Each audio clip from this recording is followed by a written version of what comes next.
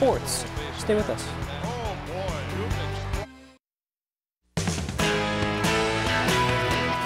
I have a complete understanding of what it takes to build a championship program and championship culture and championship teams. I look forward to bringing that here to CC. We have a lot of work ahead of us, but I believe that everything is in place to get this program moving forward very quickly.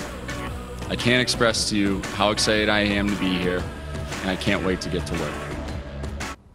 That was new CC head hockey coach Chris Mayotte earlier today in his introductory press conference. The Pittsburgh native, who has been an assistant at Michigan and Providence College, touched on a variety of subjects from playing in the NCHC and recruiting to Colorado Springs to being a first-time head coach. I was able to go one-on-one with the new head man to talk hockey and program expectations.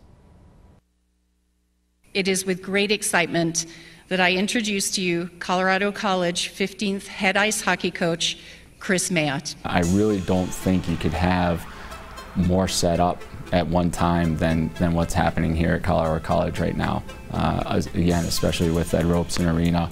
Like you said, the classes that are coming in, the current people that we have on this roster are fantastic. With the people here and the beautiful campus, and like you said, the setting, with a world-class education, there isn't anything that this place doesn't offer somebody. Because recruiting has been an issue here for the past couple of years, just not getting the same talent that the other NCHC schools are getting. So is that something that's like, hey, I've got to make sure we make a mark on this? Recruiting is the lifeblood of programs, no question, and we need to make sure we hit the ground running in that category. How quickly can we turn this thing around and get back to those winning ways? Winning is the goal, but it won't be the priority in how we run our program.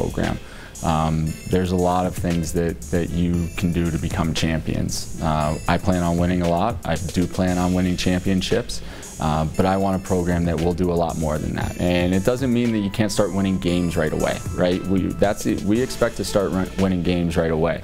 But to really build the championship culture and the belief, that takes time. And right now it's just words. So I look forward to the day that we can start putting some actions behind it.